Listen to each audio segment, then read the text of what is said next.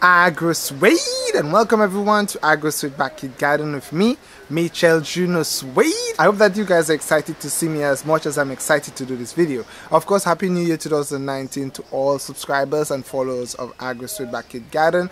You guys must have missed me, and I surely missed doing these videos. Of course, for the year 2018, it was a very busy year for me, and I was not able to do too much of the backyard garden and also the video production for Agrosuede Backyard Garden. However, 2019 started off with a difference where I took on a new employment opportunity, which will give me more time and ability, of course, to give myself more time in the backyard garden. So what I was planning to do is do an introduction of Agrosuede Backyard Garden, what I would like to accomplish, and possibly something in the video to do in regards to a special seed pack that I received.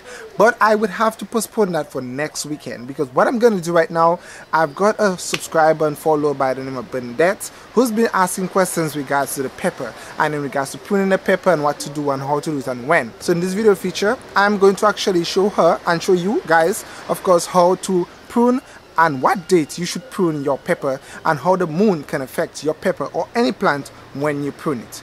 Of course, today is the 13th, Sunday the 13th of January, and in 7 days time, 7 to 8 days time, it will be full moon. And if you did not know, 7 days before full moon is when above ground development is taking place, even cutting your hair. When the moon goes up, it's pulling things upward. You will see an upward growth in your plant's foliage, of course. And if you decide to prune your plant full moon or the evening of full moon, 7 days from full moon, that is when root development is taking place, or that is when the plant below ground is developing. Okay, so what will happen if you prune your plant 7 days prior to full moon? Oh, sorry to have this knife in my hand.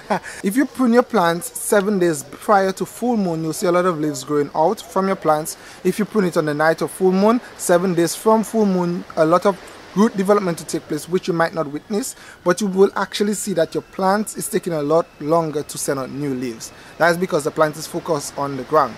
So what I'm going to do, luckily, I've got peppers here, 2 peppers here growing in a pot, and I'm going to prune one right now.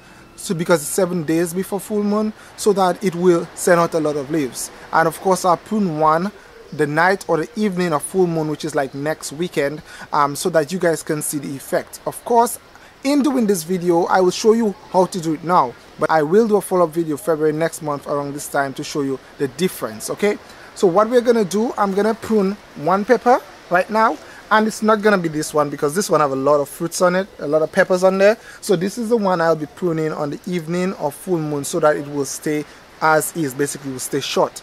And I'm going to prune this one right now.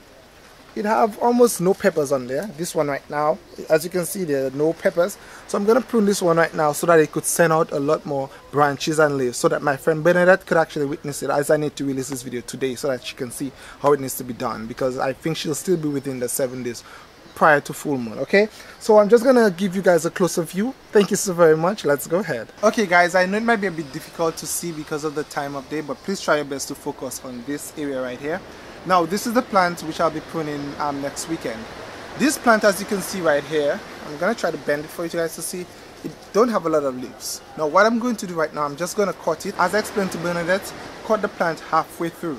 So you would have to judge. You could measure literally with a ruler or measuring tape, but you could judge based on the plant length what point you should cut it. I like to cut it halfway. Now what's gonna happen here, as you can see, there are 2 main branches right now. I could cut it right here, and there will be new branches coming out from these areas right here. At every knot there will be a new branch coming out. But what I would like to do, I would like to cut it in a Y shape. So as you can see right now, it's got 2 main branches. So I'm just going to cut it, not at this point where it's joining, where like the Y, but I'm gonna cut it between these 2 knots. So I'm just gonna cut it here. So there's a knot here so that I could see new branches coming out from this Y. So I'm just gonna cut it here.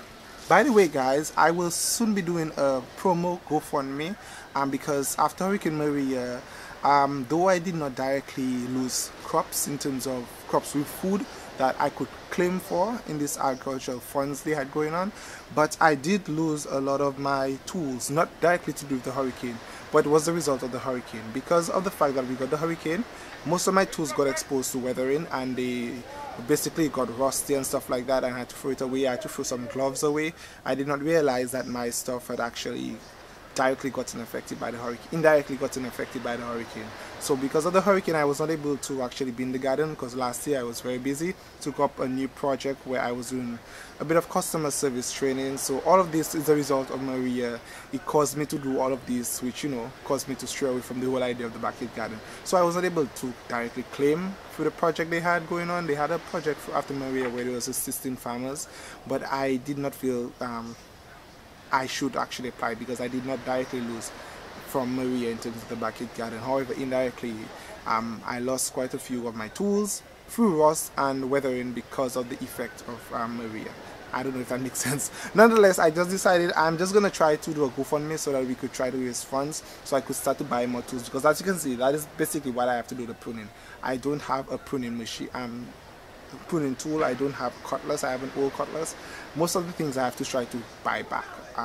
And I also want to build a special area to put it in case we get a hurricane again, so that will not happen again. Okay, so pretty soon I'll be promoting it. As long as I can get it going, I will let you guys know. As I was saying, oh, here it is breaking already. Try your best to cut it between the nuts. So you could leave it there, cut it here. Okay, just gonna break this off. Right, so as you can see here, I'm not sure if you can see, but here's a nut and here's also a nut. So I'm just going to do the same thing to this plant right here between the connection of the Y. There's also a nut. So I'm just going to cut it above the nut here. Okay, so this is what we've done. This is what will remain, basically a Y-shaped stick. Now, as I advise you, it will send on new branches. I will give you an update. It will send on new branches here, here, here, here, here, here, here, here. Everywhere there was a leaf, any part of your plant, once there's a leaf coming out from it, there's a chance that a branch will also shoot out at that point. That is the weakest point, or the point where it will send out a new branch. Okay, so this plant right here will send out leaves. I will give you an update possibly as time is going along. I will try to take a picture every 3 days so that I could put it in the next updated video. Now this one, of course, I will prune next weekend. Most likely I will not really need to do a video on pruning this one, but I will, just to show you guys and maybe add it onto the updating video. Once you prune a plant, the night of full moon, you hardly see there's any effect. It will just stay short. Okay, if I prune this on the night of full moon, that would be almost like a terrible idea. It will send out a lot of it will have a few leaves, so basically it will just get very bushy, you know what I mean? But because I pruned it, it's gonna send out new branches early. Now what I would have to do also, when it sends out a lot more branches, that means it's gonna be like this, very you know, like I have a lot of sticks or new branches. I will have to prune it the evening of full moon, possibly in March, so it will stay nice and green in this area here rather than growing tall. Okay, so it will grow tall because I pruned it 7 days before full moon, but on the night of full moon somewhere in March, I'm just gonna prune it so it can stay short. Okay, so guys, this is how easy it is to prune your plant so that it could send out new leaves, especially if you have a plant which looks like it's dead but yet again it's look like it's actually surviving. You should prune it 7 days prior to full moon so it could send out a lot more leaves for you, so that you could manage it, of course. Thank you so very much, Bernadette, for these questions. I am very happy that I am able to do this video so that you guys could see, and especially you, Bernadette, so that you can understand how it needs to be done. Okay, don't forget, of course, subscribe to Agrosuede Backyard Garden. If there's anything you would like me to plant, any new ideas, please feel free to leave a comment below. I'll be more than happy to go ahead and respond to your comment, and also to assist in whatever way I can to teach you guys how to do a backyard garden. Because remember, a backyard garden in some ways will keep the doctors away, and Agrosuede is out.